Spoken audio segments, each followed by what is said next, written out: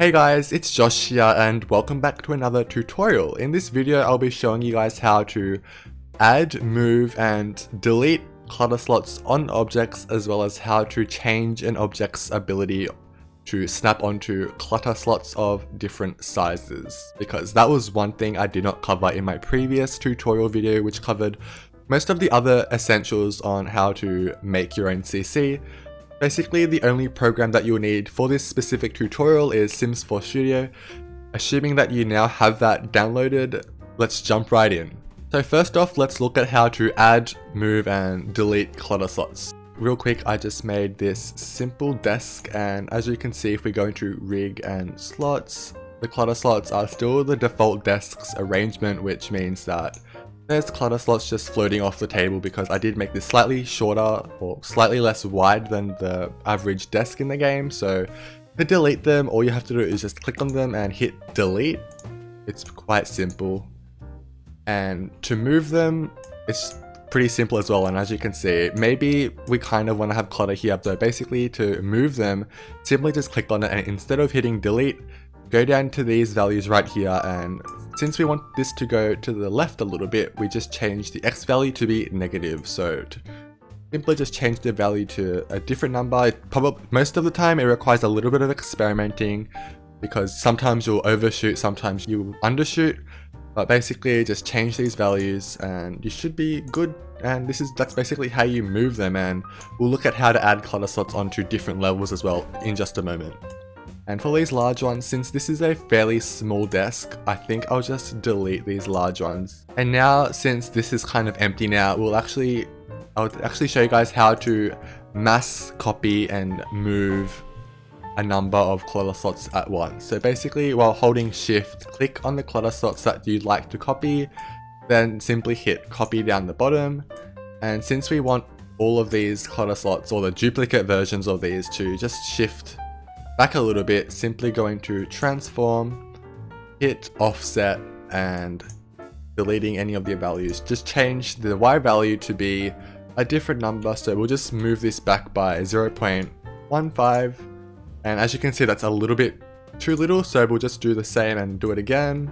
And as you can see now, we have a secondary row of clutter slots, so that it's a lot easier to place clutter on this table now. And obviously you'd also go around and probably add some small ones around the table as well, just so you can place those little photo frames and stuff a lot easier. I'll show you guys how to add clutter slots to the shelf. It's pretty much more of the same, except you're just changing a different value. So if we copy just these two medium-sized clutter slots and we just hit transform, we'll just move this down maybe by negative 0.5 just to see how far it goes down. That went up by accident, oopsies. I forgot the negative sign, so we'll just transform this down by 0.5, and as you can see, it's like in the shelf, which is not what we want. So we'll just move this up a little bit now by increments, almost there. But although for this specific tutorial Blender is not required, I'll just show you guys one way you could easily line up the clutter slots onto shelves by using Blender and getting the object opened up in Blender. So if you have Blender open and you put your object in it and enter edit mode and select the face, and then go to this area right here. If this is not visible, simply hit N and it should appear. But basically go to this Z value right here and copy the value by hitting Ctrl C. And then you can just go back into your object, or go back into Sims 4 Studio and just move the Z value to 0.45, and that will align it perfectly. And obviously this is not fully centered, so you could also just offset the X value a little bit, and that's kind of offshot a little bit too far to the right. But basically you'd play around with that, and to get clutter onto the bottom level, it's basically more of the same. You could experiment by changing the Z values a little bit by bit, or you can go back into Blender and just do the same and copy the Z value, and then just copy the clutter slots once again and transform these and move them to the Z value that you'd like. And once again, it has lined up perfectly. Yeah, that's basically clutter slots in a nutshell, and once you're done, obviously save the project. And another thing we'll quickly look at is how how to actually add clutter slots to an object that doesn't already have clutter slots. So basically, while we're here, we'll just grab a small deco slot. So basically, just highlight this name and hit Control C to copy it, and you can just back out of that and open up any old object that has no clutter slots that you want to add clutter slots to. So we'll just go to this bookshelf, and this bookshelf, if you ask me, it has a really nice space up here to place clutter on it, but obviously you can't by default, because if we go into rigs and slots, there is absolutely nothing. So basically just hit transform bone and click add, and that will just create this empty, I guess, rig or slot rather, and just basically go into the name selection and hit Control V to paste deco underscore small underscore 1. And if you just click away, it'll update, and as you can see now, there is now a clutter slot that's under the bookshelf. So to get this up, you'd obviously just once again edit these Z values. So if there's just one thing that you want to move, you can always just change these values. But if there was a bunch, so for example, I'll just duplicate this a bunch of times and edit the X value each time. And as you can see, I have a row of these small deco slots now. And obviously, if you want to change it to be a large or a small one, it's actually very, very simple. So basically, for any clutter slot that already exists, you can simply just change these to either LRG for a large clutter slot or MED for a medium clutter slot. And once you do that, it'll automatically update. As you can see, it is now red. And if we change another one to be MED instead of SML for medium, it will also update. And now that that's all done, you can shift click on these individually as well. If it's a little bit fiddly to click them on the actual viewport, you can actually just click these on the window over here.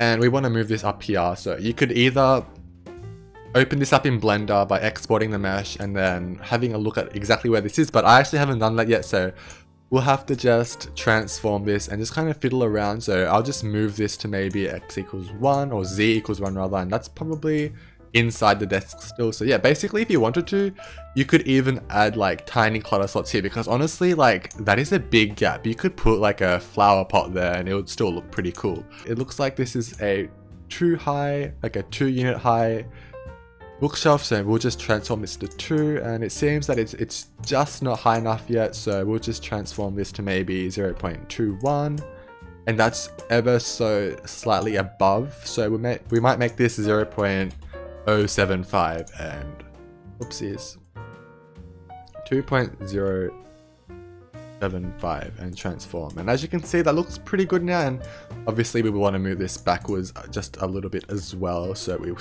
change the Y value to be 0.1 maybe, and that's looking pretty good. So yeah, that's basically how you add clutter slots to an object that doesn't have any clutter slots. So basically you could either just type this in, so underscore deco underscore SML or LRG or MED and then a number, but generally Sims 4 Studio automatically does the number for you. So if we just delete this, I'm pretty sure it will end up staying, but it will automatically update, so you don't actually have to worry about the numbers. But basically that's how you add clutter slots. And now finally we'll have a quick look at how to actually change an object to be able to snap or not even snap onto a clutter slot. So we'll just go into this book we have right here, and by default this fills up the medium clutter slot. So this object will snap onto either a blue clutter slot, which is a medium one, or a red one, which is a large one. But sometimes I want to place this book on one of those small wall-mounted shelves which does not have any medium clutter slots on it, which is actually not possible without cheats. So basically, if we just want to go ahead and make an override of this, or if you have your own object that you want to change the clutter slot of, or the clutter snapping capabilities of, basically what you do is you go into the warehouse tab and you go down to object catalog, which if you have a lot of swatches already, you'll have to do this for each swatch, which is a little bit fiddly. So it's really important to consider the functionality of the object and the clutter capabilities before you end up making all the swatches for your object, because if you end up making a lot of swatches, you'll either have to redo all the textures all at once by deleting them all, changing the object catalog and then adding them back, or just go into them one by one and changing them like that. But basically to do this, all you have to do is go to Object Catalog and scroll into where it says Slot Deco Size and Slotting Behavior, and if you change this to 0, the object will not snap to anything. If it is 1, it will snap onto all deco slot sizes, so it will snap onto small, medium and large. If it's 2, like this object is by default, it will snap onto the medium one, and 3 will allow the object to only snap onto the large red clutter slots, which generally the TVs take up. And this could be done for objects that don't have clutter slots by default, because obviously they are just 0. So if you just change, like, say if you got a stove, like this is just a completely random example, but if you got a stove and you added, like, if you change this to 1, you would be able to put your stove on shelves, which is ridiculous because it'll clip and it'll be really weird, and it'll probably glitch if your Sims try to use it as well.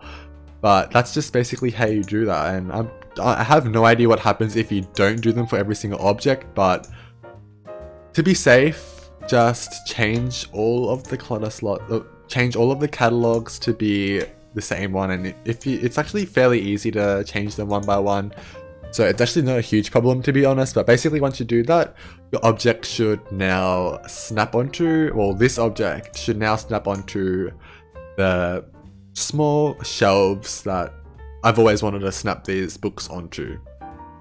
But anyway, that's basically it for this tutorial. It was very short, and I hope I was able to explain everything clearly. As I mentioned at the start of the video, I do have another tutorial which I've linked in the description below, which does cover some of the other basics on how to create CC for The Sims 4, so if you haven't already, it might be helpful to check that out. But anyway, I hope you guys enjoyed, and I'll see you guys in the next video. Bye guys!